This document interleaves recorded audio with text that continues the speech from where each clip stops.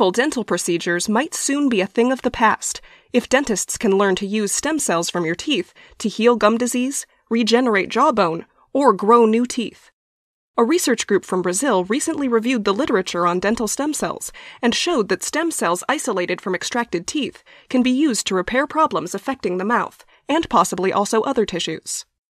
In recent decades, scientists have focused on finding new ways to use stem cells to heal and regenerate injured tissue.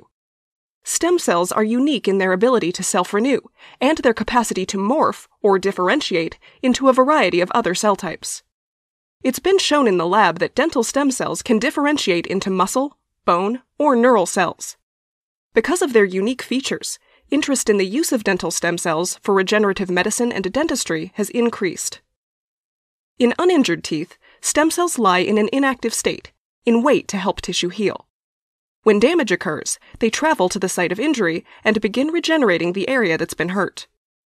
Animal experiments in rats, dogs, and rabbits have shown that transplanting human dental stem cells to sites of injury can help treat gum disease, repair bones in the face, and even grow new teeth. These studies show the great potential that may be hiding in your own mouth. If teeth really can be used to heal disease, then dentistry as we know it might completely change. So the next time you brush your teeth, keep in mind that you may be caring for the cells that might someday heal your body, and make your visits to the dentist a lot more pleasant.